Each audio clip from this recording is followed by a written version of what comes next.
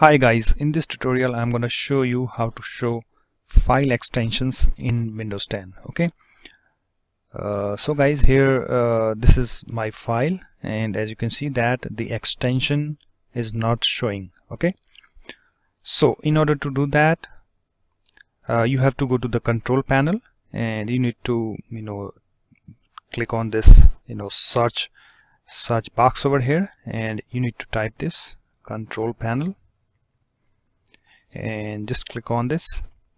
And guys, if you have this large icons or the small icons selected, then you just need to click over here and click on this category. Okay, and after that you need to click on this appearance and personalization, and here you need to click on this file explorer options or folder options in previous versions of Windows like Windows 8, Windows 7.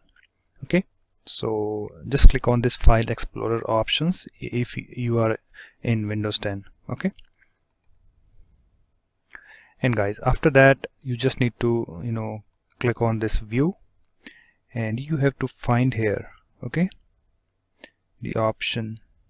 Let me show you. Okay, so you need to find this option, hide extensions for known file types. Okay, and you have to uncheck this. Okay, so I'm just unchecking this, and just click on this apply and then okay, and close this window. And guys, here you can see this my extension is showing, and this rar file.rar. Okay, yours might be different. So guys, in this way you can easily show file extensions in Windows 10. So hope this tutorial helps. Thanks for watching. If you like this video, please comment and subscribe. Bye bye.